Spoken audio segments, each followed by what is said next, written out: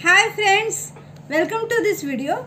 In this video, we are going to learn about overriding phtml file in Magento 2.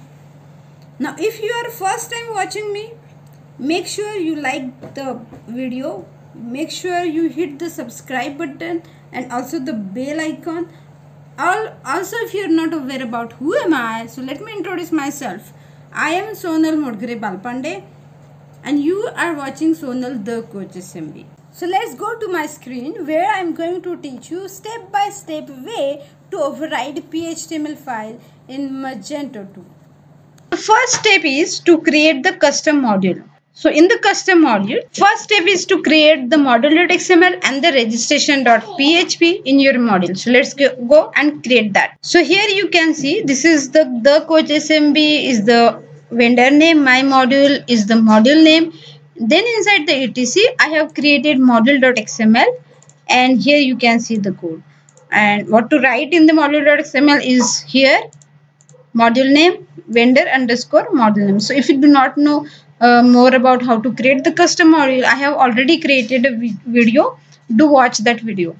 Okay, so here I will just skip the explanation part of these two files, module.xml and then in the module registration.php.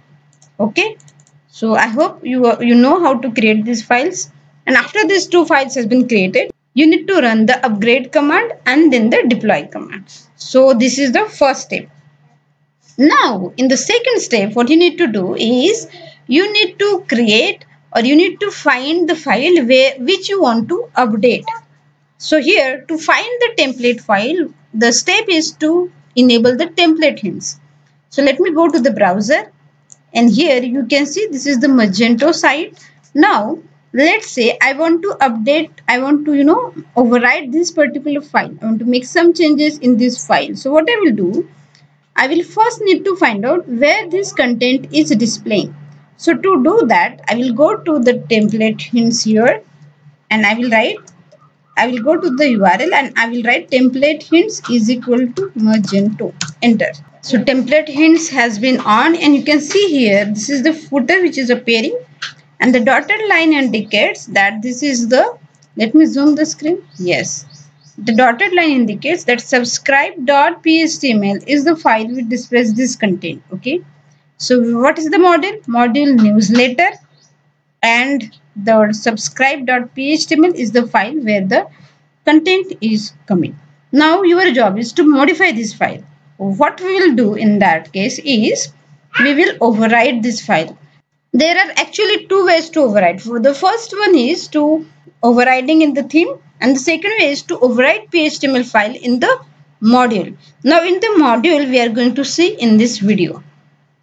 So let's go and find it out from where this phtml file is getting called. And to do that, what you need to do is we will copy this name subscribe.phtml. Okay, I will just simply copy this. Okay, and I will go to my folders. Let's say which module was that?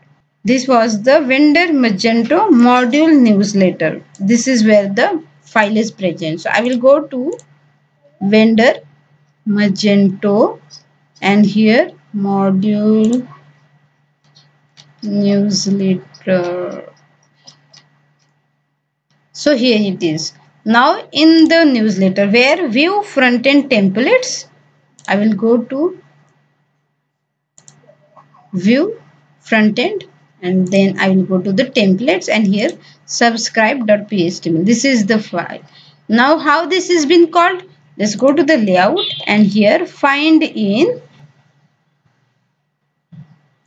files. Here I will search for the subscribe.phtml so that I will come to know the phtml file which has been used. So this is the phtml file which has been used to call the subscribe.phtml. See? Okay, so default.xml. This is the file. Okay, default.xml is the file which is calling the subscribe.phtml. Now what is the block name? Is this. What is the file name? Is the default.xml. Where it is located? View, front end and then layout. So we are going to create the same path in our directory app code, the coach sim by module, and here new directory, view front end where it was located, front end layout, and here in the layout, what was the file name? It's a default.xml. Default.xml. Perfect. Now in the default.xml, as we have seen, this is the module newsletter default.xml. I will simply copy these lines because these are the mandatory code which need to be present in your XML file. So what I will do, I will simply copy this code and paste it in my XML file. Since the body tag has been opened, let me close it. Let me close the place tag. Perfect. Now inside of that is the content which will actually make the changes. Now here my phtml file needs to be called. So in that case, what I need to do right now, if you observe in the default.xml, in the reference container footer, okay, reference container footer, which is the block, this is the block which is calling the phtml file subscribe dot no. So the block name is form.subscribe. So what I will do, I will simply copy this and go to here. Here write reference block name is equal to, this is the name of that block, see, which is calling the template file. Yeah, form.subscribe. Okay, name given. Now inside of this reference block, which module to call? Let me just simply copy this content because this is the content which I need to change. Okay, and then I will simply close the reference block by slash and then close tag. So instead of this, now I will tell the my module. So the coach SMB underscore my module is my module name. So what we did, let me repeat it. We created the same XML file in our module, which was the default.xml. Now from the default.xml, this was the block which was actually calling the subscribe.html. So what we did is we just used the block name here in the reference block. Reference block name, and then template is equal to our module name, vendor underscore module name, scope resolution operator, subscribe.html. Okay, let's just save. Why subscribe here? Because after the templates, subscribe.html is there. That's why. Okay, save. Here we have mentioned that the subscribe.html should be taken from your module, but we haven't created it. So it's time to create.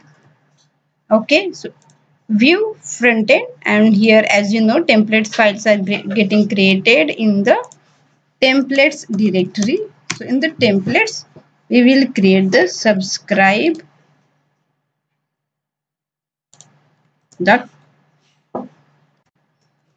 subscribe.html. Now what content to write? We'll go to the core module. Let's see.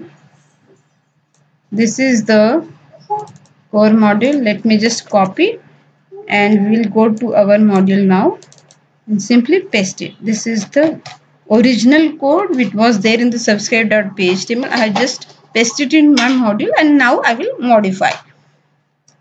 Let's say I want to modify the button name. Okay, let's make it. Click here. I will simply copy this, put it here, go to save, and then let's clear the cache here in the terminal. Once we do that, we'll be able to see our changes on the site. This I have already explained in the article, how to override phtml file in the custom module. I will share the link in the description box. Make sure that you watch that, you see that article link, and here follow the step by step. Everything is explained. Let's go to the browser and refresh the page. Let me remove the template hints now. I'm expecting that this subscribe button will be replaced with click here. Let's see it. Perfect. As you can see now, click here is the button name which has now been replaced. So in this way, you can override the phtml files in the custom module.